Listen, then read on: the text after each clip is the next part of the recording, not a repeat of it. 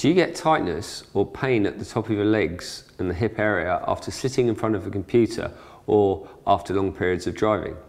If you do, it could be a build-up of tension in your hip flexors and/or your upper leg. Using a roller can help release this tension.